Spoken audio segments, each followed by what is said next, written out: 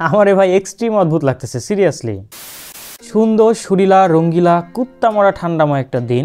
সকালে ঘুম থেকে উঠে আবিষ্কার করলাম আমি ফিনল্যান্ডে চলে আসছি, কারণ একে তো ঠান্ডা, তার উপর আবার দিন নাকি রাত কিছুই বুঝি না, অর বুগি না, হোয়াট এভার। সকালে উঠে সুন্দরভাবে ব্রাশ নিয়ে ছাদে গেলাম। আমি জানিও না এটারে তোমরা সকাল বলবা নাকি দুপুর বলবা, কারণ এখন বাজে 12:30। ওকে, ছাদে গিয়ে ব্রাশ করতে করতে মাথার টুপিটা যেই না খুলছি, ভাই রে ভাই, নিজেরে আর চিনতে পারি না এটা কি মাথার চুল নাকি অন্য কিছু। মানে এটা আমার চুল সিরিয়াসলি। যাই হোক, হ্যালো এভরিওয়ান, আমি ইমন অ্যান্ড ওয়েলকাম টু ব্লগ 69, জীবন থেকে নেওয়া আর গেবন থেকে নেওয়া। যারা ভাবছেন ব্লগ 1 2 3 কই বা 68 কই, ডিরেক্ট 69, তাদের বলি তোমরা এখনো ছোট আছো, যাও গিয়া মিনা রাজু দেখো। তো রাজশাহীতে এখন ঘরে ঘরে আদা রসুন না পাওয়া গেলেও একটা করে ভ্লগার ঠিকই পাওয়া যায়, তো কেন না আমিও একটা ভ্লগ ট্রাই করে দেখি। তো আজ আমি নিজের সাথে একটা প্র্যাঙ্ক করব এবং কিছু কাছের ভাই ব্রাদারদের হালকা করে ছেঁকা দিব, হার্ট করব। তো আজ আমি আমার চুলগুলো কেটে ফেলবো, এন্ড তোমরা এটাই দেখতে যাচ্ছ কিভাবে আমি আমার চুলগুলো কাটি, আর এটা নিয়ে for the first time ever কোন একটা ইউনিক ভ্লগ হতে যাচ্ছে সিরিয়াসলি। সকাল সকাল বেলা 12:30টার দিকে ব্রাশ করে মুখের মধ্যে পেয়ারা গুজে চাবাতে চাবাতে সাইকেলটা নিয়ে বের হয়ে গেলাম। দেখতেই পাচ্ছ খুব সুন্দর দুপুর আক্তার সকাল, মানে অ্যাকচুয়ালি এটা দুপুর, বাট মনে মনে সে আসলে সকাল। গন্তব্য পাশের এলাকার সেলুন। মোড়ের সেলুনের উদ্দেশ্যে যাচ্ছি কারণ আমি গরিবস। হ্যাঁ ভাই, আমি গরিবস। আমি মোড়ের সেলুন থেকেই চুল কাটাতাম, তোমাদের মতো পার্লারে যাওয়ার মতো অ্যাবিলিটি আমার নাই। ওকে, সো দেখতে পাচ্ছ এই হচ্ছে আমাদের এলাকার রাস্তা। আমাদের এলাকাটা আসলে একটা বিচ্ছিন্ন দ্বীপ বলতে পারো। এই এলাকা কোনো ইউনিয়ন বা কোনো সিটির আওতায় পড়ে না, এখানে কোনো জনপ্রতিনিধিও নাই, যার জন্য রাস্তাঘাট এরকম, বুঝছো। আসলে বিচ্ছিন্ন দ্বীপ তো, তাই মনে করো শত্রুপক্ষ যেন না আসতে পারে, তাই রাস্তাঘাট কেমন করে রাখা হয়েছে। দেখতেই পাচ্ছ কি অবস্থা। আসলে এই রাস্তা একমাত্র আমরা ছাড়া বাইরের কেউই চলতে পারে না, আর বাইরের কেউ আসেও না। বুঝেছো ব্যাপারটা? হ্যাঁ বুঝছো তো? বুঝছো? হ্যাঁ ঠিক আছে, সাবাস।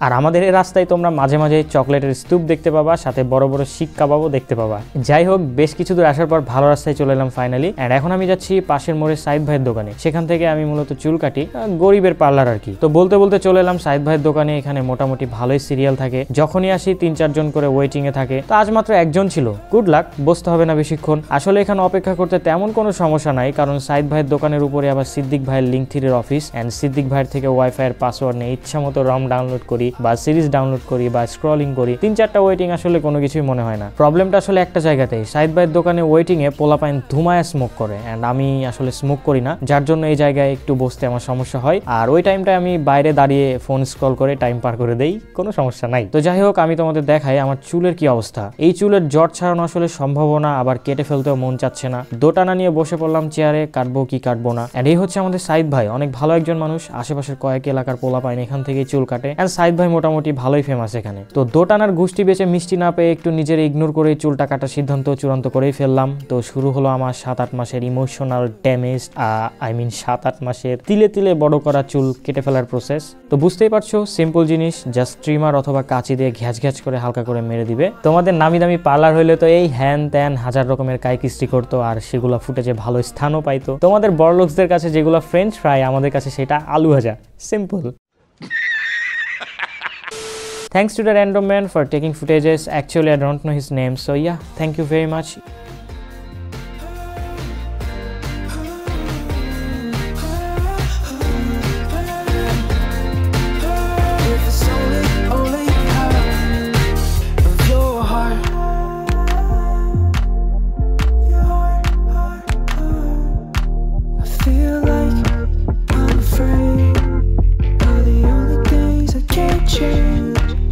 Life on a page that was written to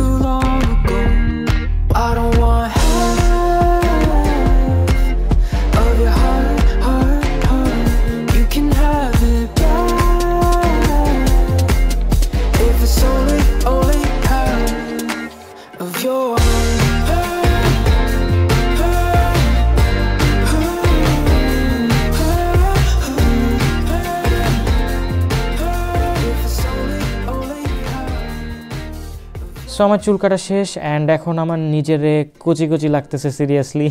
কেউ ক্লিন সেভ করলে ওরা ছিলা মুরগির ট্যাগ দিতাম, এখন নিজেরে ওই রকম লাগতেছে। চুল কাটার পরে মাথা অনেক হালকা ফিল হইতেছে, মনে হচ্ছে কত না জানি ভারী কিছু মাথার উপরে ছিল অ্যান্ড অলসো একটু বেশি ঠান্ডা লাগতেছে। আমি যে চুল কাটছি এখন এটা এই মুহূর্তে কাউরে দেখাইতে চায় না, তাই টুপিটা পরে নিয়ে আবার বাসার দিকে রওনা দিতে হবে অ্যান্ড ভ্লগটা আপলোড করে তারপরেই বাইরে বের হবো। অ্যান্ড বিশ্বাস করবেন কিনা জানি না, এই কয়দিন আমি ক্যামেরার সামনে আসি নাই, আসলেও টুপি পরে আসছি যেন পরিচিত কেউ বুঝতে না পারে যে আমি চুল কেটে ফেলছি। অ্যান্ড এখনো অনেকেই জানে না যে আমি চুল কেটে ফেলছি, তারা টেরই পায় নাই। অ্যান্ড ইন্টারেস্টিং ফ্যাক্ট হচ্ছে চুল কাটার 2 সপ্তাহ পরে অনেকেই দেখে অবাক হয়েছে, এই চুল কবে কাটলা, হেস বুঝতেই পারিনি। মানে তাদের রিয়াকশন কিছুটা এরকমই ছিল। অ্যান্ড ভিডিও শুরুতে বলছিলাম কিছু কাছের ভাই ব্রাদারদের হালকা করে ছেঁকা দিব। তো আমার এই বর্তমান লুক যদি রাহাত ভাই, সৈকত ভাই, হামজা ভাই এবং আমার বন্ধু রাহাত দেখে তাহলে ডেফিনেটলি হালকা করে শক খাবে, কারণ এরা সবাই বড় চুলের ফ্যান, হামজা ভাই বাদে। অ্যান্ড এরাই আমারে বড় চুল রাখতে ইন্সপায়ার করছিল। জীবনে একবার হলেও বড় চুল রেখে দেখো টেস্টটা কেমন লাগে। যাই হোক, রাহাত ভাই, হামজা ভাই এবং রাহাত আগে দেখে ফেলছে অ্যান্ড তারা শখ খাওয়ার থেকে বেশি মজাই পাইছে। অ্যান্ড দেখার পর সবগুলা 36টা দাঁত বের করে বেশ কিছুক্ষণ হাসছে, এরপর বলছে, ও আচ্ছা নাথিং চেঞ্জ, চিনা যাচ্ছে যে তুমি ইমন, তো কাটলা কেন? আর এখন দেখার পালা সৈকত ভাই কি রিয়াকশন দেয় এই ভিডিওটা দেখার পর। ওয়েদারের অবস্থা প্রচন্ড খারাপ, তার উপরে আবার মানে এরকম ভাবে চুল কাটছে, আমার মাথা লিটারেলি মানে বরফ হয়ে যাইতেছে, বলার ভাষা নাই। বাই দ্য ওয়ে, হ্যালো সবাইকে। রাহাত ভাই, রাহাত ভাই দেখেন কত বড় বড় চুল, ইয়া। সেই পর্যায়ে আমি আমার এলাকায় চলে আসছি, এখন আমি টুপিটা পরে নিব, কারণ আমি যে চুল কাটছি এটা কারো দেখানো যাবে না। ওকে, আমি টুপিটা পরে নেই।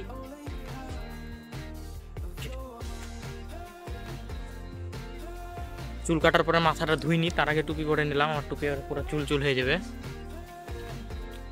ওকে, সো টুপি পরে নিয়েছি, এখন এক্স্যাক্টলি দেখে মনে হচ্ছে আমার যখন বড় চুল ছিল যেরকম ওই রকমই।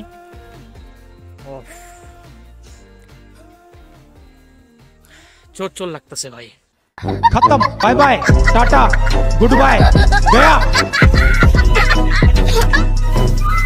তো দেখে ফেললা ওয়ার্ল্ডের most unique vlog for the first time ever. তো ভালো থাকো, সুস্থ থাকো, ভালো লাগলে চ্যানেল সাবস্ক্রাইব করে দিও।